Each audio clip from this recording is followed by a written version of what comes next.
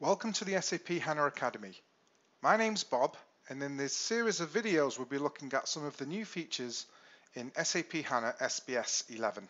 And in this series of videos we'll be looking at text analysis. In this video we'll be looking at how you can use SAP language codes when you build a full text index and include a language column. So I'll log into my system.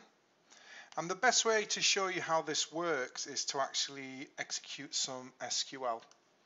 So what I'm going to show you first is how we did stuff before SPS 11, and that's what I'll show you now. And then I'm going to show you the new change. So what I'm going to do is I'm going to create myself a table. So if I go to a SQL console, I'll paste this syntax in. So we're creating a table called TA language column old example. So this is the old way of doing it.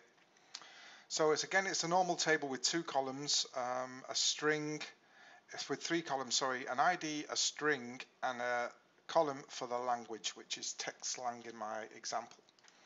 Now what I'll do as well is I will, after I've created that table, what I'll do is I will load some rows. So these are the rows I'm going to load. So if I just make a bit of room here, because we don't really need to see our list of objects.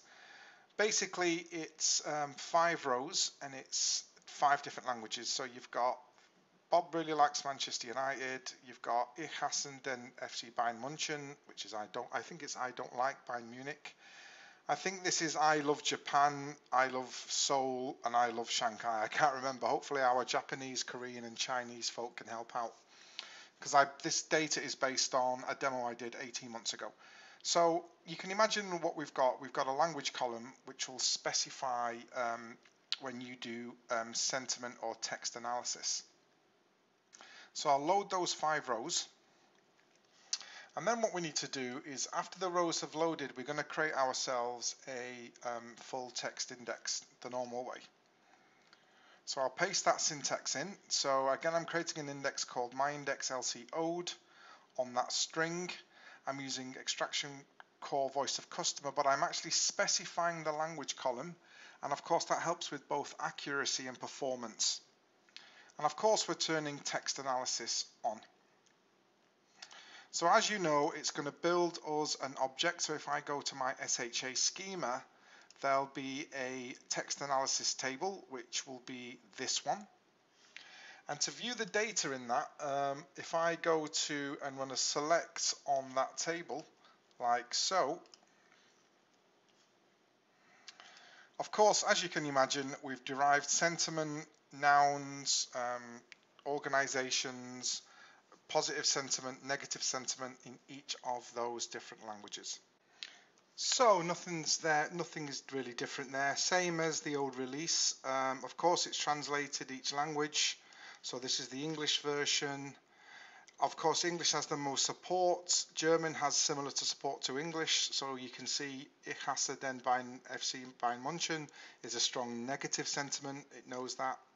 And as you go down, the support for the languages gets less and less. You can see there we've got some Japanese, Korean, and Chinese.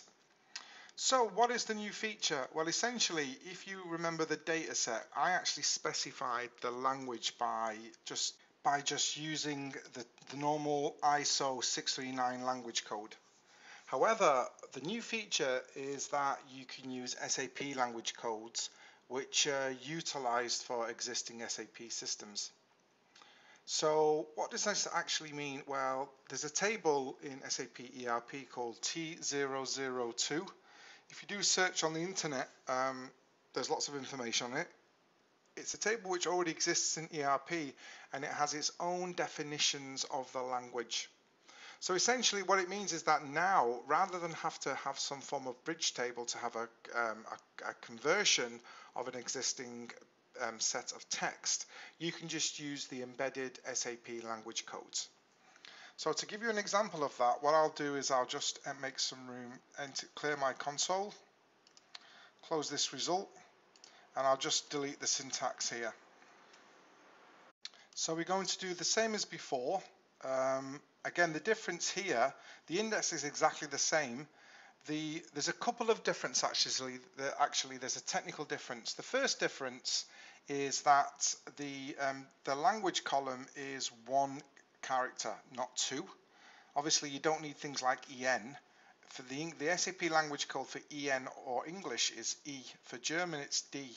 But for Japanese, it's J. But for things like Korean and Chinese, it's the number 3 and the number 1. Now again, if you do a search for SAP language codes, you'll see what they are. So it's very straightforward. You do a search. It's a 2-letter code compared to an internal one character code. Again, there's lots of resources online which explain how it works. So I'll execute this. It's going to load those 5 values again using those SAP language codes. And then I'll run a select statement on the results just to get the data. So first to create that full text index. And next what we'll do is we'll run a select just to make sure that it works. And there we go, you can see it's actually worked. So I hope you enjoyed that video which showed you how when doing text analysis you can utilize SAP language codes in SAP HANA SPS 11.